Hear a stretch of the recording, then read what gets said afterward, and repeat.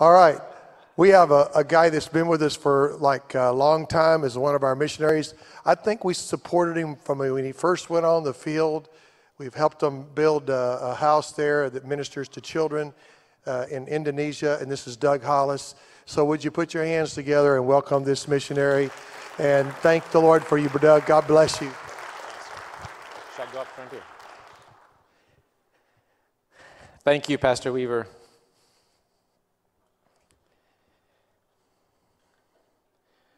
I feel like I'm at home at family tonight. It's my family in Iowa. I love it being here. I love the worship. I love this church. Pastor Weaver called me many years ago. I did not know him. And I called someone to ask about who is this guy that's calling me. And they said two things. You probably have lots of things in your mind. I listened to him out front here, and he's a great man. He's a great pastor. He's a great preacher. He's also a great comedian, and I was listening to him out here, but that's not what I heard. I asked, who is Pastor James Weaver? And they said two things. Number one, he's a great discipler. He's a man that believes what Jesus said, that you should teach people to obey all the things that he commanded. And the second thing they said is that he has a giant heart for missions. And I found out those two things to be very true of your pastor. And I want to say thank you, Pastor Weaver, for calling me and giving me an opportunity to come and to be a partner with you. You guys have been strategic partners with us. You're going to get a chance to see tonight what happened because of your investment in the island of Sumba many years ago. I want to ask a question. What does it mean to follow Jesus? Basically what Pastor said. Follow what he said. Follow and obey the things that he said. This is one of the things he said. Love the Lord your God with all your heart, with all your soul, with all your strength, with all your mind, and love your neighbor as yourself. He said, actually, this was how to inherit the kingdom of God. This is how to make it to heaven. He said, this is actually the greatest commandment. There is no other commandments greater than these. Love the Lord your God. This means love God unconditionally, heart, mind, soul, and strength, and then love your neighbor as yourself. The question I'm going to ask you tonight to think with me is what I'm personally challenged with right now as I'm walking in my own journey with God. What does it mean to love God unconditionally? What does it mean to love my neighbor as myself? Just like the guy in the story is talking to Jesus. He says, so who is my neighbor? I mean, is the guy that lives next to me? Is the guy that, people in my neighborhood, people that I like my family, people that are not like me? Jesus tells the story about the neighbor. It's someone that showed mercy on someone that was in trouble. He said, you do this and you will live. You do this and you will inherit the kingdom of God. This neighbor that Jesus tells about was somebody from a different culture, a different language, a different race, a different religion. Very interesting. When we become a neighbor like Jesus talks about, you do for somebody else something that you wish that they would wish that you would do for them. I mean, if I was in trouble, I would want somebody to help me, like the story that Jesus tells. Someone beaten, robbed, left on the side of the road for dead. We'd want somebody to help us. That's what a neighbor does. I mean, this is the concept of missions. If I did not know the truth, I would want someone to guide me to the truth. If I was in a burning building, I did not know the building was burning. I did not know my life was at stake. I'd want you to come and to help me out of the building, to show me the way out.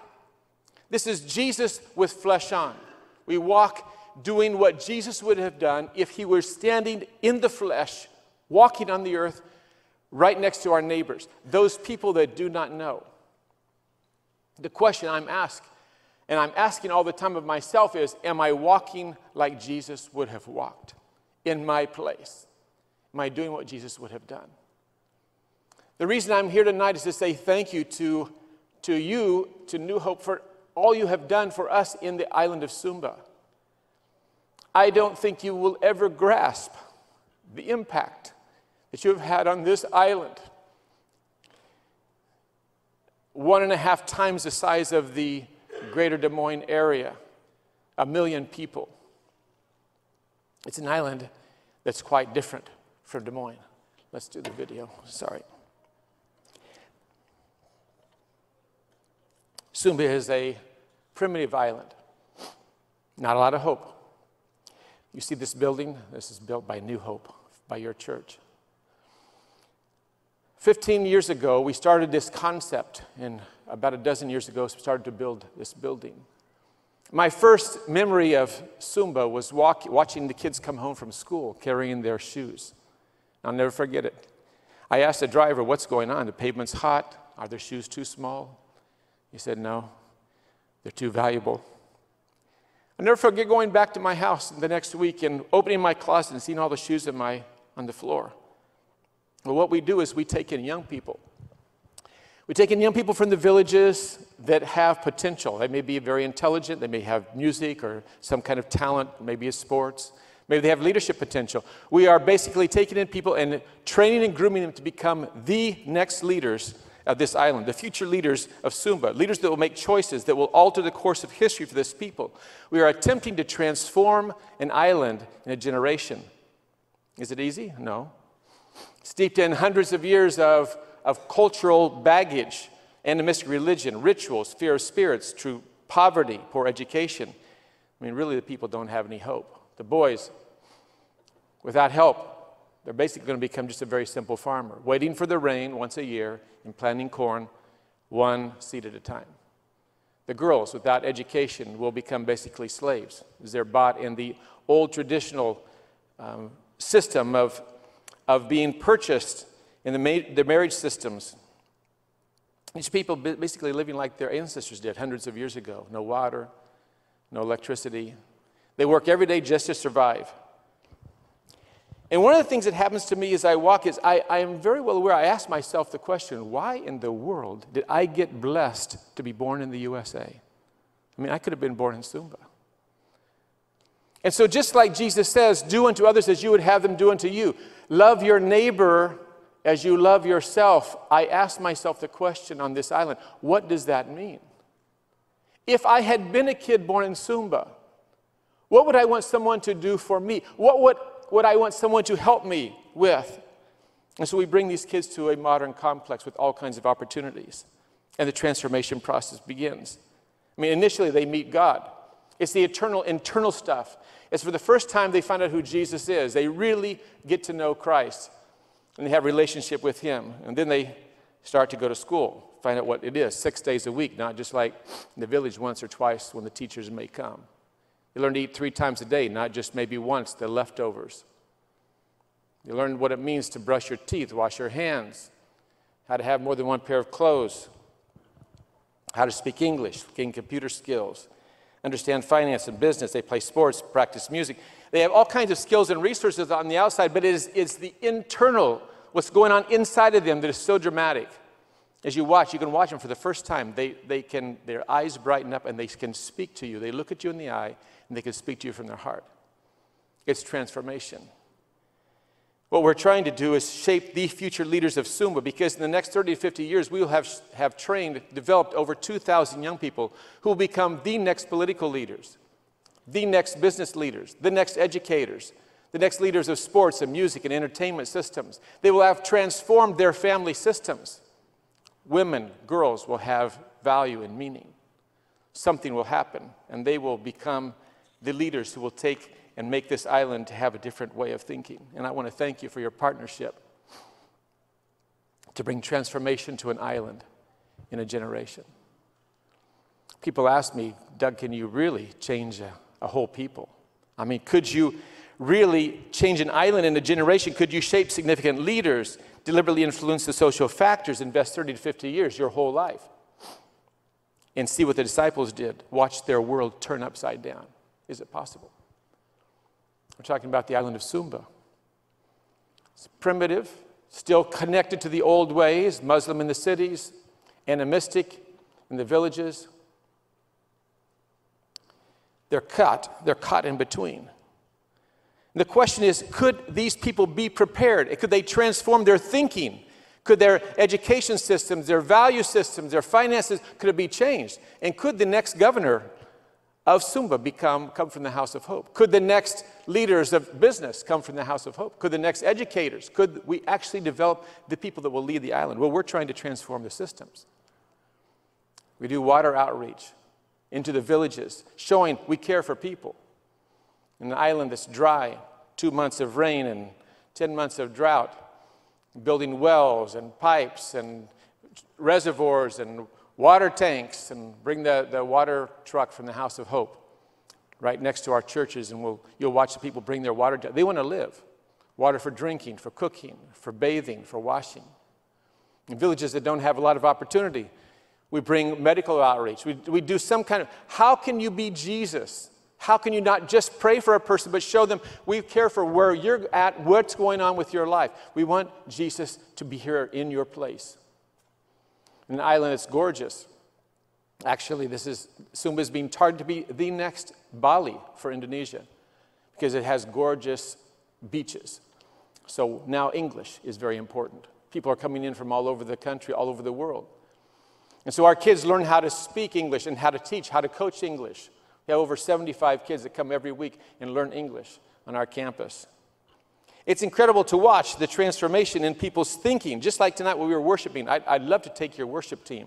I'd like to steal them, actually. Take them to Sumba. In our island, we have a god. It's an animistic god. It's called Marapu. And this god is very distant. You can't have a relationship. And must be appeased by blood sacrifice. So every wedding, every funeral, there's always blood. There has to be blood. There has to be animals killed. We want people to know that they can stand in the presence of God. They can experience peace and healing and wholeness by just being with God, just like tonight as we were standing in God's presence. If you want to bring transformation to an island, to a family, to your kids, the things are the exact same things. There are several factors that have to happen. Someone has to model the values. Jesus says the student will become like his teacher. I mean, it must be that we have to become what we want other people to be. We have to visibly be seen, because who we are is transferred. Kids learn by what they watch. It's caught, not just taught. Not only must people model the values, there has to be a desire to influence other people.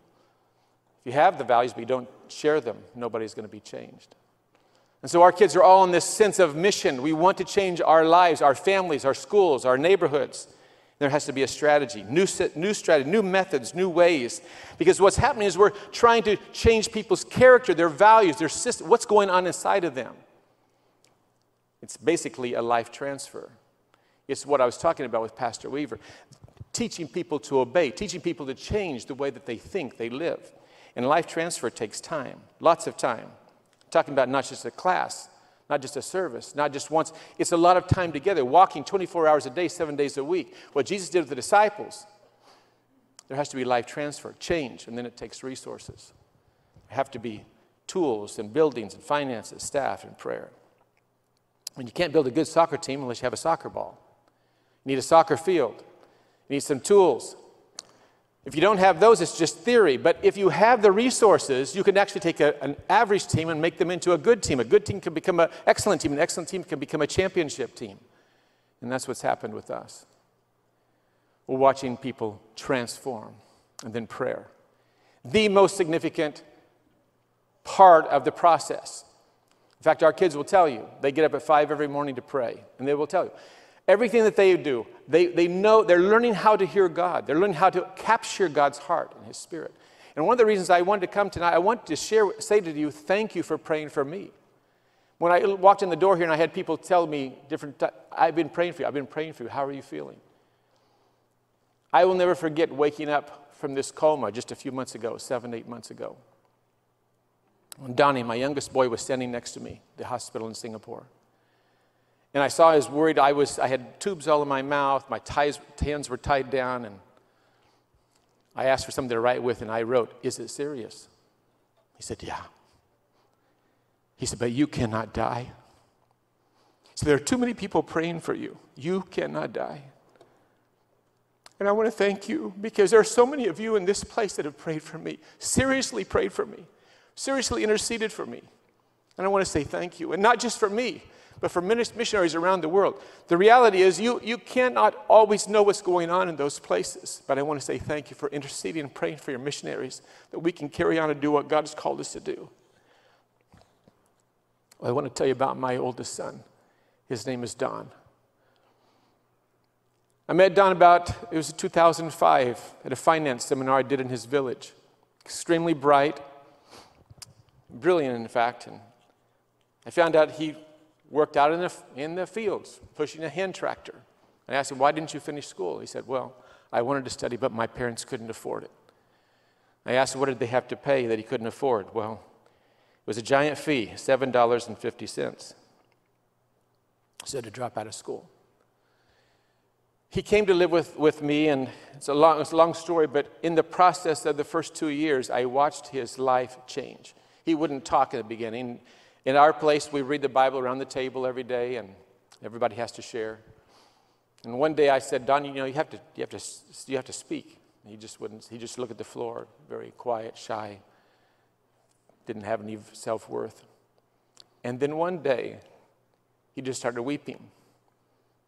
And so we all just waited. I said, what's going on with you? And he said, I can't believe it. I can't believe that Jesus would care for somebody like me. I have nothing. First 2 years, he read through the entire Bible, and God changed his thinking and began to change his process. This guy loved kids. We would go to one of the schools, and some of the schools would meet in our churches, and in Billy Pinga, we would sit in the first grade class one day, and he turned over to me, he said, hey, can we go to the market and buy some pencils and paper and maybe some sandals for these kids? And we did. On the way back, he said, when I went to elementary school, I always went barefoot, and I never had anything to write with. I didn't have any paper. He said, I always had to borrow it. And I watched him hand out backpacks to each of the kids in this first grade class with pencils and papers, and they all got sandals. And he was so proud to be able to give them something he never got. Don today is the leader of our ministry in Sumba. He's leading while I'm right here, right now. In fact, been up praying around 5 o'clock, 6 o'clock this morning. They're doing it right now. And I'm so excited. We do the same thing. We help kids around the island every year because we want to be Jesus with flesh on. Don loved to play soccer, and so every afternoon he started playing with the neighbor kids, and 4 o'clock, and then it was 3 o'clock, then 2 o'clock, and then 1 o'clock. And as soon as he got out of school, he'd run to the House of Hope and want to play. And so finally he made the rules. You have to go home, and you have to help your parents. You have to do your chores. Well, then the parents started coming to us and saying, what in the world did you do to my kid? He comes home, he wants to actually do these chores, he wants to clean, he wants to wash, he wants to help cook. Well, these guys got changed. John began to tell stories about how Jesus had changed him.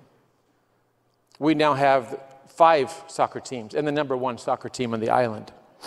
Go, Assemblies of God! Go, Assemblies of God! Go! I love to listen to these guys, these Muslims. Go, Assemblies of God! Go. I'm thinking, how incredible.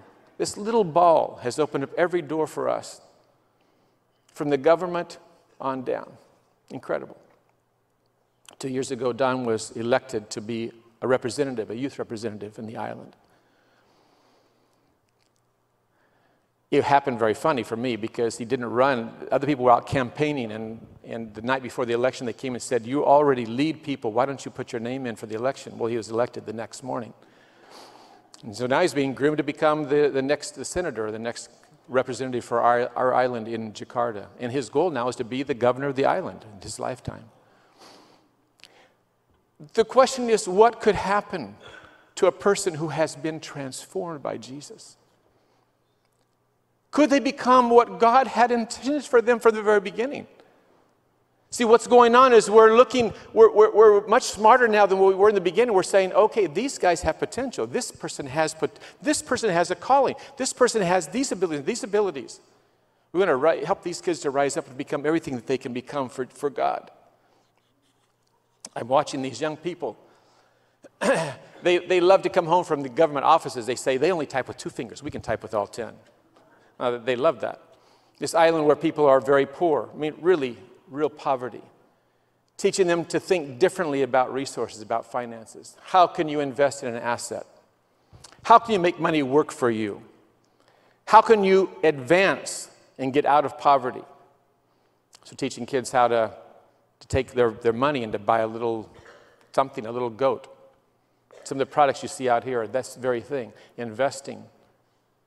And after a little $15 goat gets older, you can sell it for $20, $30, $40. And then you don't spend the money, you buy 2 goats. And 2 goats become 4 goats, 4 goats become 8 goats, 8 goats become 16. All of our kids have more money than their parents. And they're excited. They say, we will not only change our lives, we will change our families, we will change our villages, we are going to change this island. There's a mentality that nothing is impossible. And so the models, what we're doing in front of these kids is saying, Jesus has come to break into your world and to show you that there is a full life. He said, I came to give you life and to give it abundantly. It's not just about getting rich. It's about becoming a new person, a new creation in Christ Jesus. And so this discipleship process being coupled with real leadership development where kids are becoming true leaders, and then all of a sudden it's mixed with this sense of mission. We are on a mission. We are going to change our world forever. I want to say thank you for doing that very thing. That's exactly what's going on. And I'm watching their thinking as their eye, you can see like tumbling in their thinking. I watch these guys. This is our new experiment with a little boy, preschool. Well, he's in kindergarten right now, Braden. We're trying elementary school kids now, saying, could we have 40 kids that live with us right now. We're looking at maybe a potential of 100 young people. You see, I'm asking this question. If you can have Wati studying law at the university, Arnold studying information technology, Harrison, one of our coaches, Alfin finishing high school this month, wants to do business management. Arnie's one of the teachers in a village. Donnie's in musical school, wants to start a music school in Sumba. You know, what happens to these kids is that there's something inside of them. They have something. They didn't even know it. They didn't know they had these abilities. They didn't know they had this potential or these callings. But something rises up inside of a person that has opportunity, that is being challenged to reach to their heights of all they could be in Christ. And all of a sudden, when they have these potential and they're empowered and resourced, they're really willing to go out and change the world. They say, we can do this. These young people, coupled with our pastors and our churches, are saying, we can do this. Mercy, a young girl from Gadumbu, lots of energy, lots of trouble. We have a lot of rules. If people don't follow them, we send them home because we have lots of people. We have over 100 kids that are on the waiting list. They want to come to live at the House of Hope. So she broke the rules. I called her parents. And I'll never forget her dad sitting in front of me and just weeping. Please don't send her home. Please don't send her home. She's my only hope. She's our only hope for our family, our village. And I sat there thinking, what am I supposed to do? I mean, I know what will happen to her when she goes home. I already know that. She'll immediately be married and she'll have kids. She will not have any future. And so we gave her another chance. Well, Mercy, she got very industrious, and she began really studying serious, and she got an idea to teach English. She's the one that organized our English ministry, teaching 75 to 100 kids every week, doing games and activities with the neighbor kids. She's in university right now in Kupang studying English. She wants to start an English school in Sumba. And I think, what would have happened if I would have sent her home? What would have happened if she never came to the House of Hope? Marlon, same. She's from a different village, Lindeja. Young girl, she came in, really studied hard for the first couple of years, and then all of a sudden she kind of got lazy and started slowing down, and then she came to me one day and she just said, I can't do it. It's too hard. I want to go home. So I said, no problem. I mean, it's your choice. We don't force anybody. And so we called her parents. And her dad came and he spoke so harshly, words I would never repeat, and basically just said, you're stupid. You are a girl and you have opportunities. You want to go home? No problem. He said, you're going home with me today. He said, in fact, you're going to get married next week. Someone already approached me. They've got 2 horses, 3 cows, 2 buffalo. So you're getting married next week. And all of a sudden, she just began to weep. I mean, it's like she just remembered she lives in Sumba. She just remembered she's a woman. She's a female. That without education, she has no choice. She has no voice. She has no options. And I looked at Don, and Don looked at me, and I just said, Marlon, do you want to go home, or do you want to stay? Oh, please, can I stay? Please, please. 2 years ago, she finished high school. And she's in culinary school right now. She wants to start a restaurant in the island of Sumba. Onus, one of our young men, one of the best soccer players, but very, very quiet, never spoke, never said anything. In fact, I would ask him questions everyone's supposed to share in the scriptures. He would never speak. So one day I said, Onus, you have to speak. You have to talk. And finally he just said, I don't really have anything to say. Well, when he said that, all of a sudden I saw his mouth.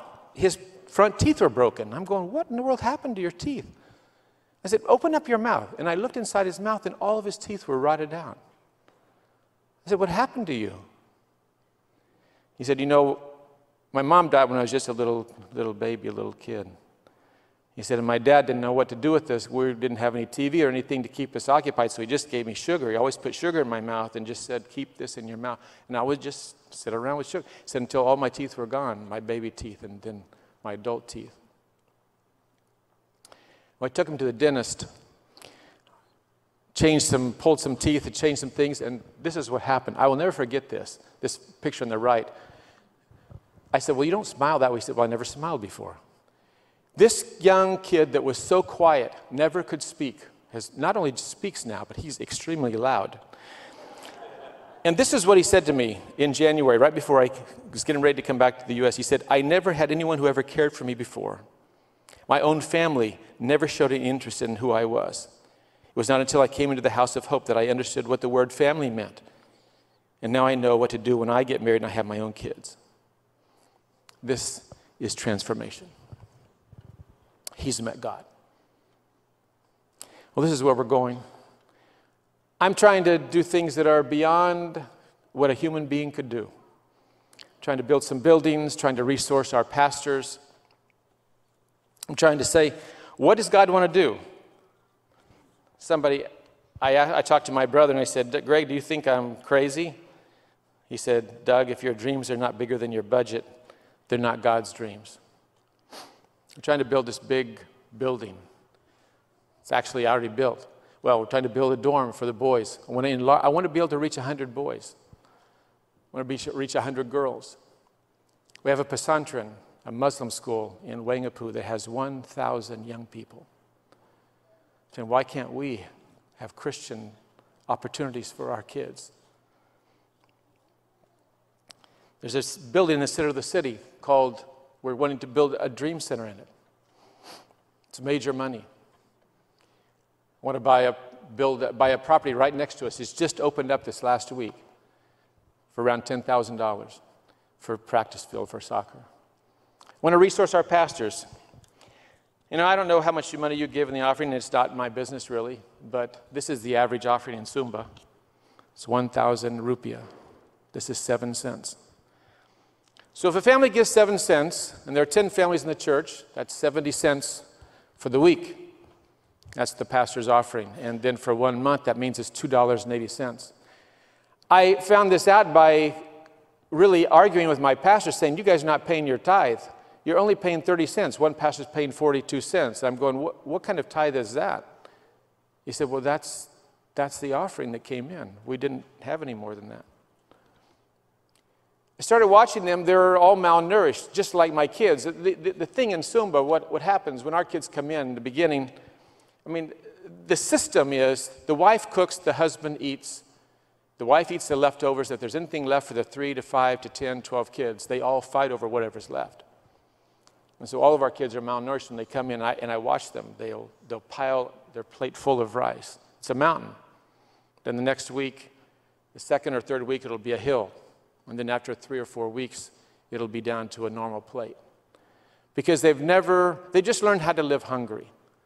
And so I heard one of my pastors saying this a few months ago. He said, I'd rather live at the House of Hope. He said, because you guys eat every week. And I'm just thinking, this is not fair. This is the reality. This is not fair. Life is not fair. Life isn't fair. I'm thinking through, what does it mean to follow Jesus? What does that mean? What does it mean to love my neighbor as myself? What does that mean? Well, I know what Jesus is going to say to us someday. He's going to say, well, I was hungry and you gave me something to eat. I didn't have clothes, you helped me. I was in prison, I was sick, and you looked after me. Because when you did it to one of the least of these, one of these young men, one of these young women, you did it to me. What Jesus would say to me is probably what he'd say to you. There's two things you need to do with your life. You need to love the Lord your God with all your heart, mind, soul, and strength. You need to love your neighbors yourself. Your neighbor right here in Urbandale, in Des Moines, and your neighbors around the world. That even includes people over in the islands, even to Sumba. I don't know what that means for you tonight. I know what it means for me. I'm trying to find, God, how do I walk in your steps? How to respond to your call? I'm not actually asking for your money, to be honest with you. I'm asking to pray for resources. Because I told my brother, I said, I'm trying to look for resources that are over $2 million. I know it's not realistic. I know that. But I do believe that God has the cattle on 1,000 hills. I do believe that. I believe that when I saw my grandpa pray for people that were dead, that were sick, in wheelchairs, they came up, 3 people from the dead come back to life. People that could not walk, canes and crutches and braces, they walked. Animals, broken legs, stand up, walk and run again. I've watched my dad pray for kids that were blind. They saw. I know that my God can do anything, and I'm asking you to pray with me for God to release his resources, because what I found out is that he cares for these people.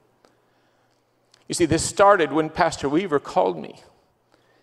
He said, we want to help, we want to do something. I didn't even know who this guy was. I came and met him for lunch. He said, I want to invest in what you're doing. I left, and I did not know if he was telling the truth, but the next week I got a check in the mail. And we built that first dorm. And your church continued to invest and heavily invest. And Julie came over and she invested more. And what happened is lives began to change. And today we see what was going on. I had no clue, no idea. I had no plan. But I'll tell you who had a plan. God had a plan, because he cares for people. And I want to say thank you for your investment. Thank you for your prayers. Thank you for your partnership. Thank you. God bless you.